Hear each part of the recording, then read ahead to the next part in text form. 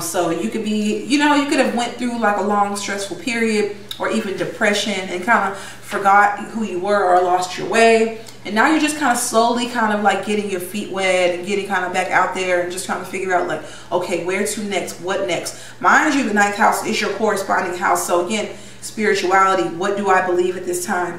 Don't bang your head against the wall. You will figure it out, because I think with the moon opposing Neptune, it's almost like, okay, like your belief systems are changing completely, and it's having you emotional, and it's quite psychologically intense for you.